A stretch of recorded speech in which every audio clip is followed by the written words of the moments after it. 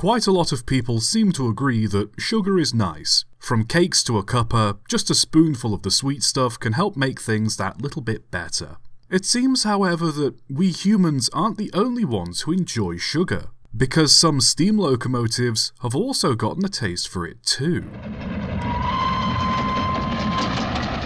Throughout the 17th and 18th centuries, sugar was a massive part of trade throughout the British, French, Dutch and many other European empires, with sugarcane mills appearing all over the Caribbean, the Americas, Africa and Asia. Most of these mills were powered by water, wind or mules, but the introduction of steam engines in the 19th century led to many switching over to steam power, allowing them to expand and further increase their output. Sugarcane, however, takes up a significant amount of land, and so when it came time to harvest, workers needed a better way of transporting the vast quantities of sugarcane to the mill. Come the railway revolution, most mills built narrow-gauge railways between the fields to help transport the sugarcane during harvest season, and naturally needed locomotives to help pull and shunt the trucks. Fueling the locomotives, however, was awkward. Most sugarcane railways didn't have easy access to coal, at least not cheap or high-quality coal, so wood was the preferred fuel for their locomotives.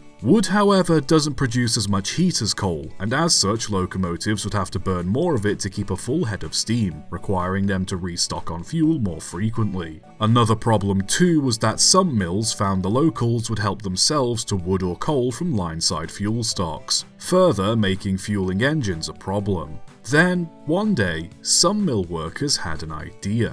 After sugarcane is processed, it leaves behind a dry, pulpy fibre called bagasse. It can be processed into paper or refined into ethanol, but it's mostly burned as fuel. For years, mills used bagasse to fire the boilers that powered their machinery, as it was essentially free fuel, and so naturally many mills decided to try using it to fuel their locomotives too. Coal-burning engines struggled to get enough heat from the bagasse, but wood-burning engines with wider fireboxes and larger grates could burn the stuff easily, proving to be an effective alternative to wood. Having essentially found a free source of fuel, many sugarcane mills switched over to firing their engines purely on bagasse alone. Some mills even ordering locomotives specifically designed to run on just bagasse. These engines tended to have bigger fireboxes, smaller boilers, spark arresters, and very large tenders to carry the baled bagasse. Countless mills saved a significant amount of money this way, with the cost of buying bagasse-burning engines quickly being made up for by how cheap they were to run.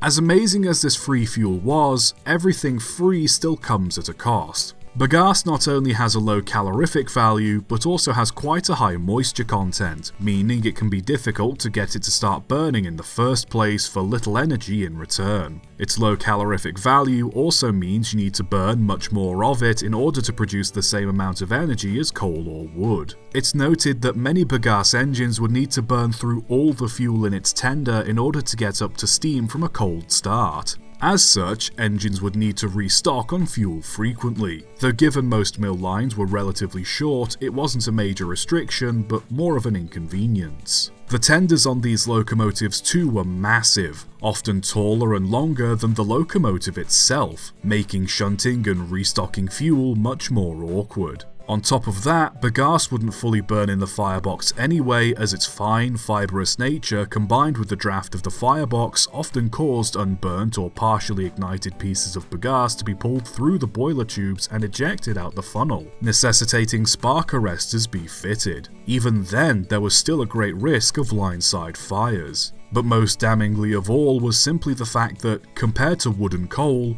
bagasse wasn't very effective as fuel. Both coal and wood burned longer and hotter, and wood especially was still a relatively cheap and plentiful resource. Bagasse was a good way to start an engine's fire or keep it warm while idle to save fuel, but as the sole source of energy, it simply couldn't compete. Stationary boilers could burn it fine as they didn't have tenders limiting the amount of fuel they had access to, but on a locomotive with limited room, it just makes more sense to use a fuel that takes up less space and puts out more heat.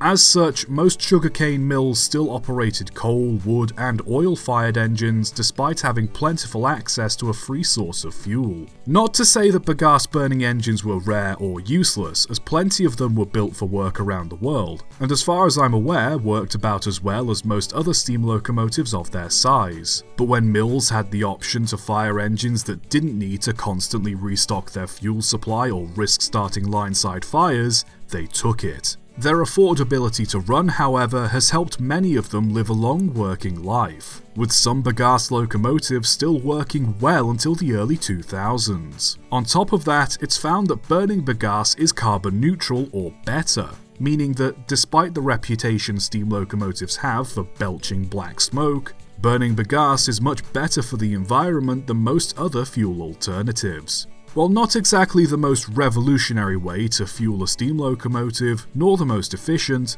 the fact that for years sugarcane mills have been able to run their own railways with not only their own unique source of fuel, but one that's actually good for the environment, is certainly an achievement. So next time you see a steam locomotive, just remember that as much as they like burning wood or coal, a sweet treat can be just as effective when getting them going. Subscribe for more.